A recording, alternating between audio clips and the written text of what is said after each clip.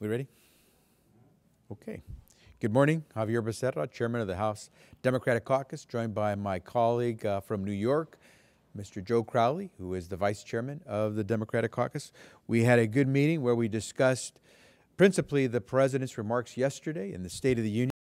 I think most of us were not only thrilled to hear that the President will focus on the middle of America and make sure that our economics are focused on the middle of America, as the President called it, middle-class economics, but that he laid out specific proposals as to how we make sure that the driving force for our economic return, the middle class, will now get to see even more benefit. Because while everyone has seen some benefit, and the American public is beginning to talk about how we're back, we know that there's still folks who haven't felt that prosperity the way others have.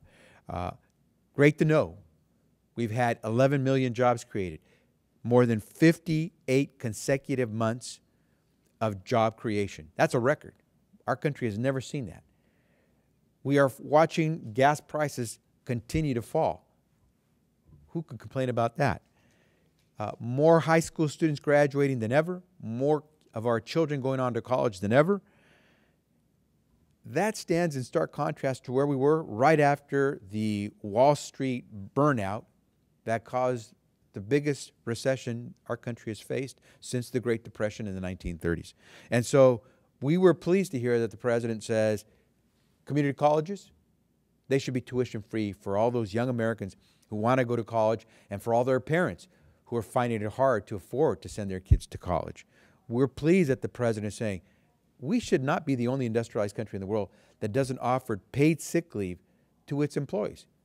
Critical to know that you don't have to worry about being too ill to work, but you can't afford to not go, or having a child who's very sick and you can't afford to miss work when your child should be at home. And so we're pleased about that. And the President talked about making sure our tax policies, that tax code that so many families fear, works for them, not against them, and that everyone contributes to paying their taxes, not just those who earn a paycheck. And so at the end of the day, I think the President made it very clear. It's about putting the middle class, paycheck-earning Americans first, not last when we think about policy here in Washington, D.C. Washington, D.C. should not be in its own bubble, and we have to make sure that we're heeding what's going on. We've seen the economy, the GDP, grow by about 12% in recent years. We've watched as Wall Street has had increases of close to 100%, corporate profits up over 40%. Paychecks, they really haven't grown. For those who earn a paycheck, they're making about the same amount as they were before the economic recovery started.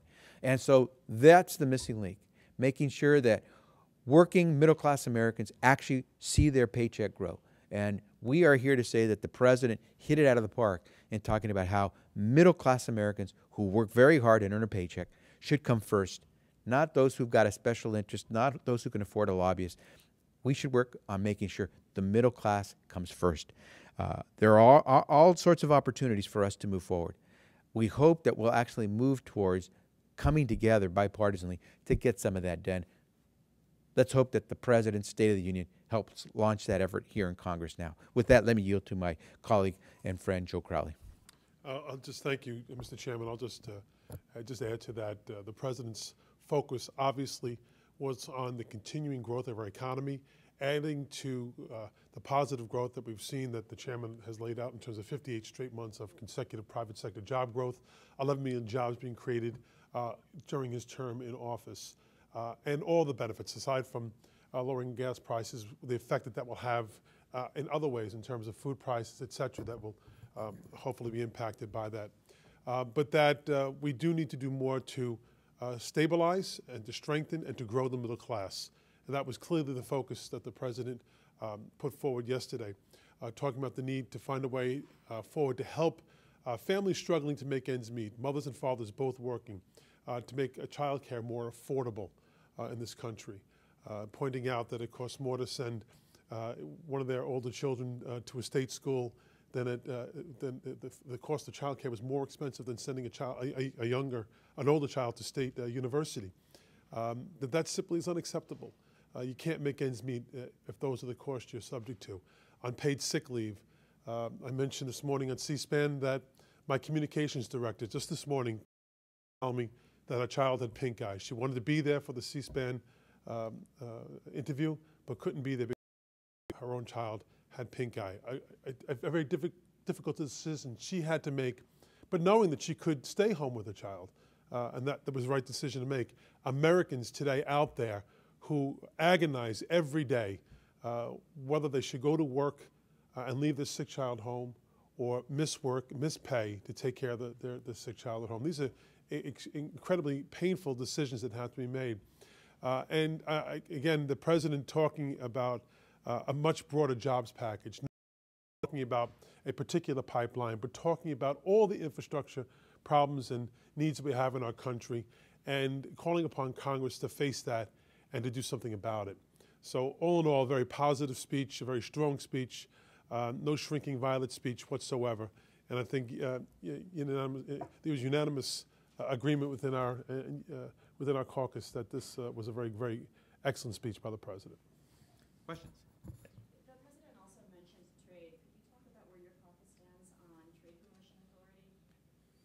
Yeah.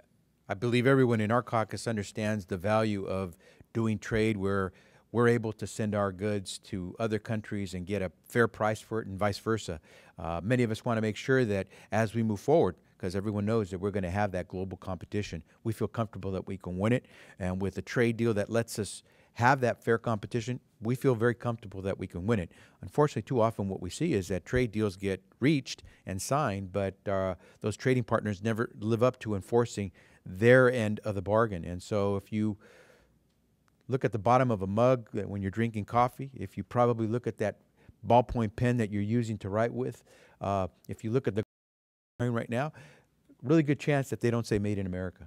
And a lot of us believe that we have to make sure we're fighting for trade that helps America. We just finished talking about the folks that haven't benefited from this economic recovery the way they should are working class Americans who are in the middle of America and earn a paycheck. And the last thing we want to do is do anything that makes it more difficult for the guy who is watching gas prices go down, which is good, but hasn't yet seen his paycheck grow in size. And so we want to make sure we have policies, including trade policies, that will go to the middle of America and say, we hear you. And so we believe the president is prepared to work with Congress to put forward a trade deal with, whether it's with the Pacific Rim countries or whether it's with our friends in Europe, that will actually make sure that we have smart deals that are enforceable and that will open up those markets to our manufacturers so we create good jobs here at home. If we do that, it is a win-win to be able to have trade. And we hope that we're able to head in that direction bipartisanly, working with the president. If I could just comment. I think clearly there's skepticism within the Democratic caucus on trade, but I would say there's also growing skepticism within the Republican caucus on this as well. And I think the president wasn't just talking to members of Congress last night, he was speaking to the American people. And I think that's what he has to do, talking about the fact that the opportunity for growth in our trading partners, 95% of that growth is outside the United States. We simply can't just produce things and sell it to ourselves and expect the growth in our economy. But it's about how we do that and whether we're going to change the paradigm here. And as the Chairman Becerra mentioned, there's a great deal of skepticism within our caucus because of the lack of enforcement. There has been more under this president, and we appreciate that, but I think that's something that's very loud and clear within our caucus. But I will say this, I'm holding my power, asking members of Congress how they will vote on an issue. We've heard this over and over again on the health care debate and everything else without reading the bill. There's been no TPA forward. There's been no TPP, and that's obviously, I understand it's part of the process. It's negotiated, then brought to Congress. But asking members of Congress to vote, how they will vote on a bill before they've seen it, I think is wrong. I think we should all have a respectful debate, talk about this within our caucus, and have a debate on the floor as well when that bill is brought up, and make a decision then. The issue of authorization of force, again, this is something that is very meddlesome because there's many in your caucus who are literally getting bogged down in some conflict, but also have to walk that fine line and don't want to end the president in 2 too much to fight the threat from ISIL. Obviously people, much like the trade issue, are kind of on both sides of the issue on this, and it's very hard. How do you see working with the administration, which still hasn't put forth an AUMF, which the Speaker has asked for multiple times, and getting your folks to respond? So, and I think, Chad, you're right. In a sense, the issue on the authorization on the use of military force is very similar to trade. On trade, it's not as if we haven't had some experience with trade deals. So I think not just members of Congress, but the American public has a sense about trade deals. And at the same time, I think not just members of Congress, but Americans over the last 13, 14 years have gotten a sense about what it means to authorize the use of military force in foreign countries. And so it's one of those things where the American public, when they're reacting, whether it's on trade or on any authorization to use military force, it's not just based on some gut. It quite honestly is based on experience. Now, members in the public don't all get to vote on whether we're going to send troops abroad or whether we're going to pass a trade deal. That's the privilege that we have, that we've been given by our constituents. But they have a sense about them. And just the way there's an apprehension in America about trade deals, because while some have seen the benefits of these trade deals, many Americans would tell you that they lost their business, they lost their job because the work went overseas. And so on the authorization to use military force, I suspect there's almost unanimity in the Congress that the President needs to come to Congress to get that authorization. And the Congress has to act, one way or the other, yay or nay. I am one who would say that on an authorization to use military force, there's a very high bar. Again, because we have experience. We've seen this. We've been there. We've done that. And if I know what the mission is, if I have a sense of how we can say we've achieved it, because I have no doubt that our men and women in uniform will achieve the goal if they're told what it is,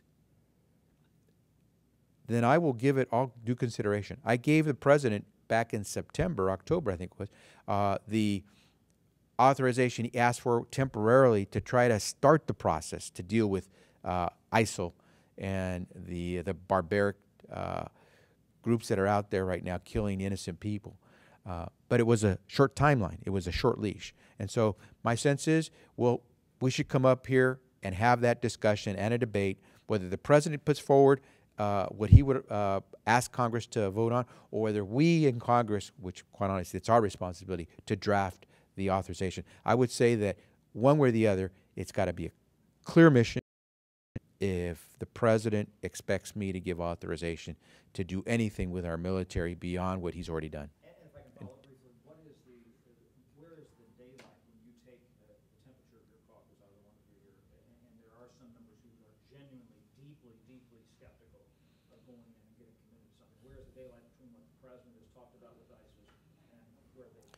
I don't believe that you see that much daylight. I believe most people appreciate, in fact, the President said in the State of the Union very well, we haven't just jumped into these things, reacting rashly. He's thought it through. And the result is that today, most of our combat troops are home from Afghanistan, and all of our combat troops are home from Iraq. Our troops did what they were instructed to do. Their mission was to set up in Iraq a country that was stable enough so that the people of Iraq could prove that they wanted to be a country, a nation together. That they blew it is not our troops' fault. Unless we're going to go in there and essentially be their mommy and daddy and be their nanny as they decide whether they want to be Iraqis versus Sunni or Shia or Kurd or whatever else. I don't think that should be the mission of our troops. And so I don't think there's a lot of daylight. The President has been very specific. He wants a clear mission. We hope that any authorization would make that very transparent to everybody. There's a clear mission. I think that'll give every member a chance to be able to vote comfortably, confidently, yay or nay, on whether we should go forward. And given that the President has requested that Congress consider giving him the authorization, I think the President's saying, Congress, we're partners in this. So A yay or nay is important. If you say nay, you've set the course. If you say yay, we'll fulfill the mission. Mr. Vice Chair. Thank you, Mr. Chair. I think the President has been true to his word, ending the conflicts in our military presence in Iraq, now in Afghanistan. But we do have to respond to challenges when they arise. And particularly here in ISIL, the President has said last night that he'd like an AMUF to match the resolve of the men and women who are overseas and our partners overseas who are fighting ISIL at this point in time. But I think the chairman is right in that members of Congress are looking for definition, understanding it's not open-ended. The president said that last night as well. But I think for the dignity of the Congress, it is our responsibility, and we need to hold a vote on this. Regardless of how people vote, it's a responsibility of Congress to do that, and I think we ought to do it. Next week, Congress is likely to vote on a border security measure sponsored by Homeland Security Chairman Mike McCall. There's some discussion about whether members want this to be part of a larger series of immigration bills. There's not commitment from leadership that this wouldn't be just a standalone. If there was some certainty that this would be part of a piecemeal approach and it could be the first step in getting the ball rolling again on immigration legislation, would you at all be inclined to support it? You know, what's interesting is for quite some time, nearly half of the Congress has been ready to fix our broken immigration system with a common sense approach. Senate in the last Congress passed a bill by a vast majority, bipartisanly. The House had the votes, but Republican leadership refused to give members a chance to vote on the floor on that legislation. What the Republican leadership in the House and Senate will do, it's not quite clear. We do know that there is a deep desire and readiness on the part of Democrats to move forward fixing the broken immigration system. And so Republicans control this place. It's up to them to show they can lead and come up with solutions. And so we're looking forward to working with them to come up with solutions because we desperately need them when it comes to a broken immigration system. The president, fortunately, took some steps administratively that aren't permanent because it was executive action, but at least helps make a broken system work a little bit better. So whatever the Republicans come up with, we'll take a close look at. We want to try to make for us to say we've made some bipartisan progress on immigration, but at the same time, they shouldn't try to fool anyone. This needs a big fix, and tinkering on the edges doesn't solve it, and trying to avoid dealing with the tough issues is a wimpy way to make policy in Washington, D.C. Maybe you should have said tinkering on the borders. But both the chairman and I were part of a meeting at the White House last week from the Democratic leadership and our counterparts from the Republican side in both the House and the Senate and Democratic leadership as well. And at that meeting, it was remarkable about the president and the leaders of the House and the Senate Republican caucus talked about the issues that we do agree upon. Yet here we are, I guess, in going to the third week of session, and again, nothing but divisive bills. Nothing that brings us together. None of the issues, whether it's cybersecurity, on a jobs bill, infrastructure, on comprehensive tax reform, tax code, none of those issues are being debated or regular order through the committee. And so the suggestion that maybe this is the beginning of a piecemeal approach, you know, it's a big leap for us to take when there's been no confidence building whatsoever amongst Democrats and Republicans thus far in this early stage. I would have suggested maybe if we were truly looking to be bipartisan and looking to gain Democratic support and confidence building, to work on some of the issues that we know we need to face and we can work on in a bipartisan way to build that confidence up. Yet they haven't done that. To suggest that Mr. McCall's legislation of border security is going to be that attempt is, I think, many of members of our caucus are going to find that very hard to believe. You should ask them how many Democrats they've talked to in formulating this legislation. That'll give you a sense of how bipartisan they're truly trying to be. Mike? Back to trade for a second, because this is an issue that's divided Democrats from parts not new, but it seems especially fierce this time, I think, because even as Obama was speaking last night, there was a press release that went out from Louise Slaughter, and at 11 o'clock this morning, they're going to push back against fast-track authority. So you have this tension between the White House and liberals in your caucus. With that in mind, how do you think this is something that can pass? Is this something that you can cobble together, like the Crown list, where you're going to lose a lot of liberals in your caucus, but you're going to get the majority of the Republicans, and you can do this, or is this something that's just not going to happen in 2020? Any trade bill always requires bipartisan support, and any trade bill always requires the administration explaining what they're planning to do. Congress has to be the one that signs the deal. The administration can negotiate a deal, but it's not until Congress says yes on the dotted line that you have a deal. And what we've seen develop over the last 20 or 30 years of trade policy is that more and more it seems like Congress is shut out of the process, which means the public is shut out of the process, because if we don't hear much, chances are most of the public isn't hearing much until it's already said and done. And so much will depend on any success of a trade deal on how much consultation there will be with Congress and how much bipartisan effort you'll see in Congress to get a bill done, because without the two of those, it makes it real difficult to move forward, because the apprehensions that the American people feel about trade are reflected here in Congress as well. Middle-class Americans have a right to know that when we do something in Washington, D.C., whether it's domestic policy or abroad, it's to make sure that we're improving the lives of American people. We got to get back into the business of rewarding hard work.